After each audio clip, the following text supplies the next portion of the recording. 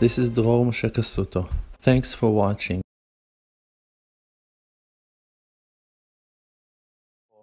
Thank you everyone for joining us. And the real truth is that I'm trying to find words to express a little bit from the journey that we are going through. It's very, very tense, and it's very, very deep, and it's very, very emotional, and it's like many, many things are taking place in our lives. We're going from one state to the other and meeting people and talking to students of ours and trying to figure out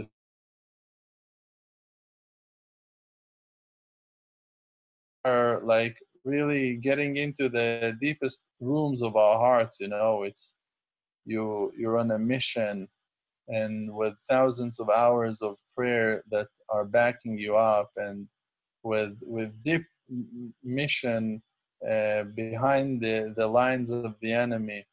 And on daily basis you see success, and on daily basis you see tremendous effect of holy work and holy effort of all the guys that are working in this wonderful project, how it rises and how it reaches thousands of new souls every day, and the circles are expanding and growing, and the content is becoming in better quality and with deeper meanings, and the tools that the creator created for us with the social media outlets to use them properly and to reach so many people.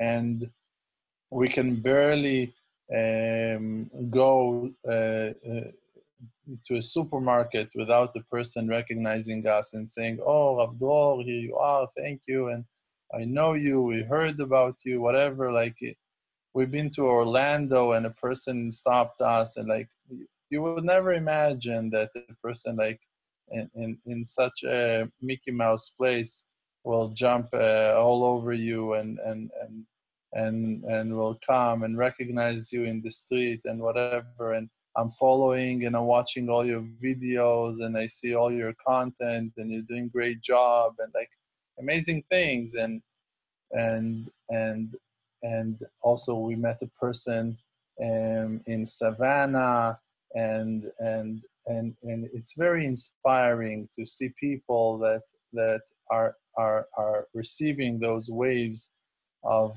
wisdom that we're spreading. And in the same time, the darkness is not going nowhere. Like, you're still facing hard hours, and you're dealing with very hard things, and you find yourself struggle for your life, for a breath of air. And your faith, even though it can be so strong that it will shine to such distance that people will find it life-saving and a hand of God into their life. And meanwhile, you're gonna find yourself struggling with such lack of stability inside your own life, inside your own home. And this is something that wakes up certain questions. And tonight I wanted to discuss and to talk a little bit about the difference between the Creator, between God, to the devil. What is the difference? If we believe that the Creator, He is the one that created all, and He's the one that is on top of all. So who is the devil? Who is the Yetzer Hara that we will consider him as a creation at all? It's all in the hands of Hashem. And whatever Hashem wants to do, Hashem is doing. And if Hashem wants to give life, so He's giving. And if Hashem wants to take life, so Hashem is taking. And od milvado, there is no one except of Hashem. And we don't need to believe in the power of the devil right now. A person should start being scared and afraid. Oh, the devil, whatever. Like all those Christians, highway signs. Where are you heading? Are you heading to heaven or to hell? If you want to know the truth, call us to this number, 666. So I'm not calling. We're not calling. And we just try to understand what really goes on in this scary world. Like, right? You know, you have real solid, truthful believers, people of faith, honest people, nice people, calm people, beautiful people, and they're suffering tremendous suffering. And it's very easy to say, you know what, probably the devil, whatever, probably the Yetzer Hara, probably the evil inclination. It's very easy to run away to that outlet and to say, no, it's probably the Yetzer Hara, it's the darkness, it's the exile, it's his fault, it's her fault, it's my wife, it's my children, it's my partner, it's my this, whatever, like my parents. It's very easy. The parents-in-law is the easiest ones to blame all the time for the trouble. That's the best solution. But in reality, we learned that rule, that enod milvado, there is no one except of Hashem. And we believe in his unity, and we believe that he is control and on top of everything.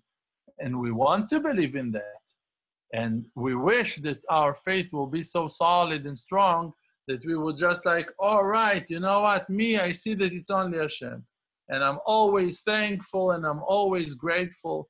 But in reality, we have a lot of problems with his supervision. If we will be honest, there are many, many things that are not accepted by us. We're not accepting, and we're not even willing to accept them. It's not like, oh no, I need to work on my faith and then I'll be able to accept all the sorrow of the world. No.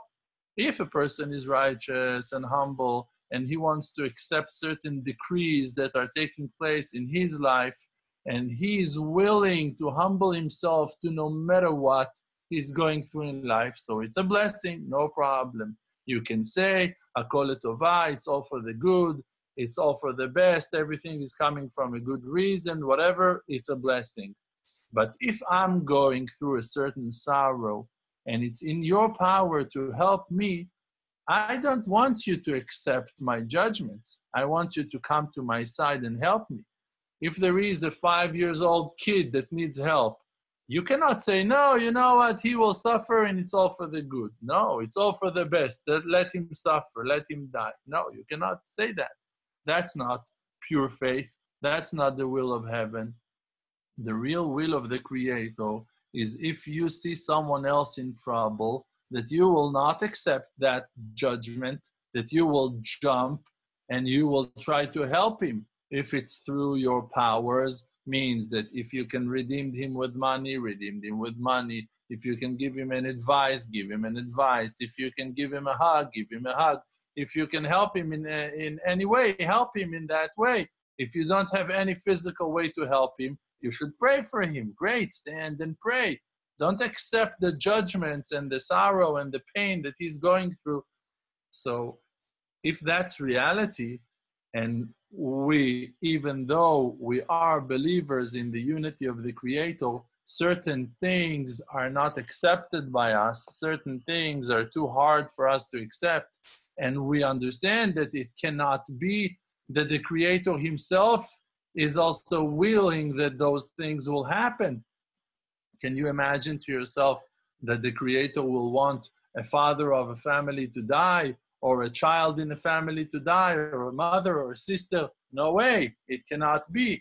But if our faith is telling us that there is no one except of the Creator, and that there is no one except of him, so we must say that it's all for the good. And now we just learned that you cannot say that it's all for the good when it happens to other people, right? So we need to find a solution for that very hard mathematic drill. It's not an easy one. And this is a place that many people are falling in. Many people are losing their faith because they want to believe in the goodness of the Almighty, and they're putting a lot of effort in recognizing the good in their path, and suddenly things are cracking the stability of that faith, and they're losing their mind. They're holding their heads and they're saying, look, like I'm putting so much effort, like I'm working damn hard and nothing happens. Like I'm putting my money and giving donations, I'm giving money to charity, I'm supporting righteous people, I'm learning Torah, I'm keeping Shabbat, I'm eating kosher, I'm covering my head. I'm like doing this. I'm wearing a dress. I'm with long sleeves in the crazy heat of the summer. Like people are like sacrificing, and with all the sacrifices that they are sacrificing, they're still finding themselves dealing with problems, with judgments, with issues. So I'll tell you something very, very deep and very powerful that helped me to solve this question inside my heart. Because as a person that is a faith seeker and a truth seeker, you must understand that I went through a lot, and I am still going through a lot in my life. And it must be that I went through and passed certain tests if I survived 20 years of tshuva, and in that path also made thousands of students and teaching them also how to do tshuva and how to connect Hashem. So it means that the Creator gave me certain tools, and the real tools of a person is the wisdom that he earns from his life experience. From his life experience, he learned proper learnings and understandings. He achieved real, solid, and truthful understandings, and he can share those with his students, and they can enjoy the labor of his work. So, for sure that if today I'm finding myself with thousands of students with total different issues and problems, and from four wings of the universe and different cultures they're coming from, and I'm able to provide answers to most of them in most of the situations, you must understand that me as a person, I gave my time to society. I spent my time, and I gave my portion of suffering for the understandings that I achieved. Now, I want to give you on the tip of the fork a little bit of this very deep understanding of mine as a useful advice for you guys to understand something very meaningful about this question that we brought up. How can it be that if we believe that the Creator is all good, and we don't want to give power to the Yetzer Hara, to the devil, to the evil inclination in our faith, and we want to keep our mind focused on Hashem and on His unity and on His power to control the universe, but still we see things that doesn't fit. Those things doesn't suit Hashem. It cannot be that a God of grace and kindness will let horrific things, horrible things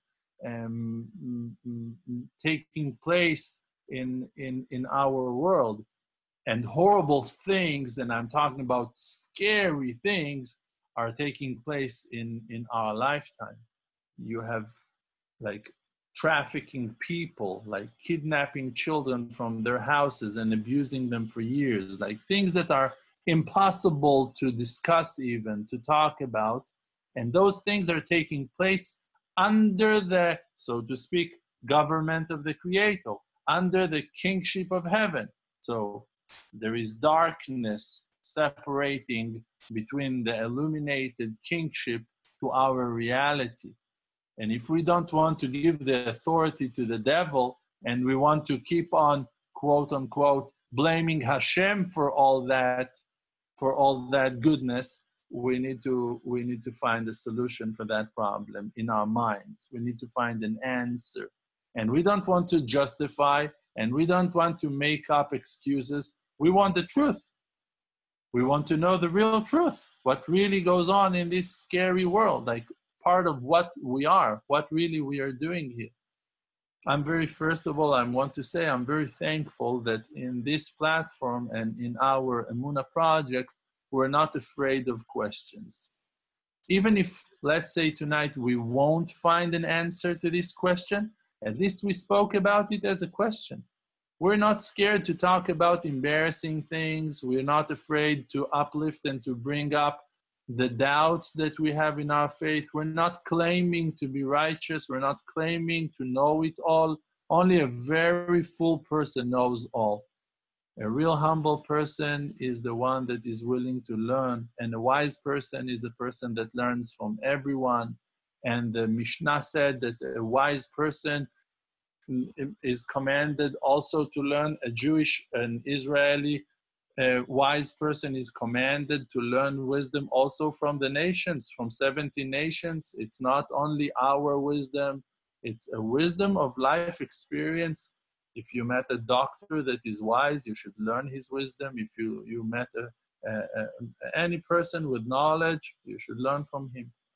So from our life experience, from my life experience, I'm going to share something with you. And it's a very deep and meaningful understanding for me. And I'm sure that it can be very useful for you as well. Before of time, before the Creator created the world, then the Creator was that one, that there is no one except of him. But since the moment he created the world, he sent a beam of his godliness, a beam of light into that empty space that he created first. And since that moment that we, as the light of the Creator, been sent into the darkness, we are separated in a way, in a very strong and powerful way, from his unity and from his infinity. And we are disconnected from his godliness in its perfect shape, in its perfection. And we are now dealing with a world of constrictions and dividings and separations, coverings and husks. And as lower as you go, that's how far you are from that unity and from the power of the Creator to redeem you. We do believe that his supervision is on all, but through those curtains of separation that are separating us from our source, from him, from the Creator. So even though that the Father, we believe that he's all good, in his intention of creating the world, he created a world of chaos, of calamity, of separation from good, of death, of darkness, of pain, of sorrow, of sadness, of all kinds of decrees. And that was the purpose. And we have been chosen as souls to go and to participate that war, to go into that struggle. And we chose that as holy souls that were aware to the difficulty that they are about to suffer and to go through.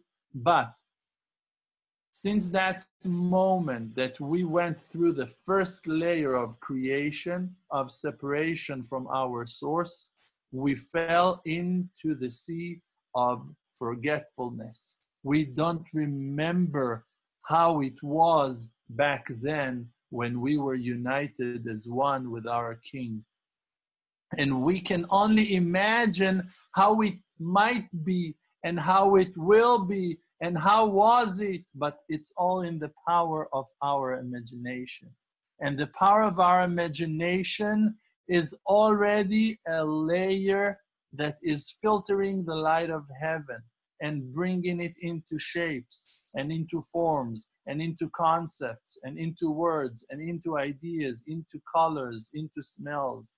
And it's not longer that infinite light of kindness and grace.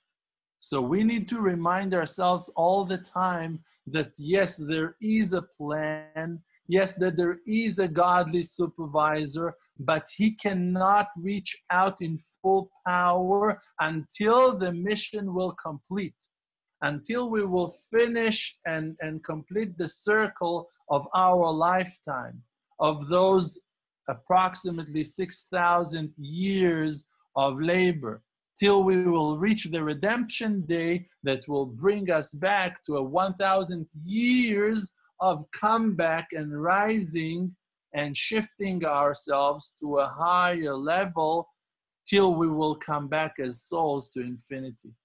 but it will take us 1,000 years of prosperity and redemption, of healing, to recover those 6,000 years of exile and decrees and constrictions.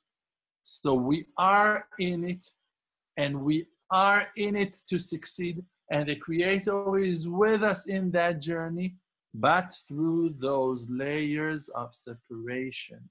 And therefore, every time that you see something, you should look at this spark of life that makes that thing alive, and to try to recognize the godliness that is dressing itself inside that thing, inside that layer, inside that husk. What brings that husk to have a role, to have a part in my life? How do you do that? You ask yourself, what's the purpose? How can I grow in this situation? What that situation come to teach me? How can I come closer to the Creator through this understanding? How can I be a better person through that life experience? How can I become a better person with better attributes, with better manners through this intersection in my life, through that experience? And in every time that you will ask for the Creator, like the verse is saying, that the Creator is close to everyone who call Him with truth. Every time that you will call Him with truth means that you will ask for Him, really Him. Not only in times of decrees and in times of judgments. Also when you're licking your ice cream, you need to ask for Him. Also, when you are taking the sherry above your cream on your cake, on the top of your cake, you need to remember there is Hashem in it. There is a spark of life in it, in the good and in the bad, in the illuminating and in the moments and in the darkest ones of them all. And need to learn how to reconnect ourselves to the truth in every situation and situation. And to remind ourselves that we're suffering from forgetfulness, that we're forgetting, that our memory is not perfect, and that it's okay to forget Hashem sometimes if you go back and remind yourself of His being and His existence. And also to remind ourselves that we cannot see Him and perceive Him and receive His glory in full power as of the nature of our creation. As of today, we don't have the power to see Him in all His glory. It will burn us alive. And therefore, it's good for us that the good is coming in portions, and that it's coming in dishes, and that it's coming in shapes, and that it's coming in colors and in amounts, because that's the amount of good that you're able to deal with as for now. And if you're going to pass another test, and if you're going to learn another lesson, with the right intention and with a pure heart, you're going to rise and going to climb in the levels of faith until you will reach the completion that is needed. And everyone should work the same work from his end. And when we're going to reach a certain light and a certain level, certain power together, we're going to break the ice.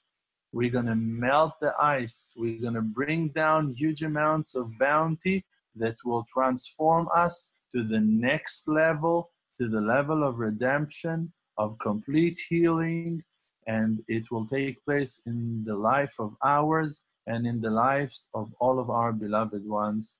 Amen.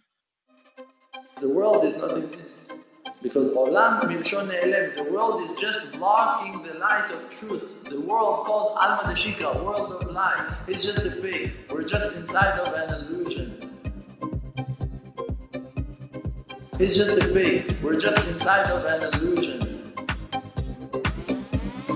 We're just inside of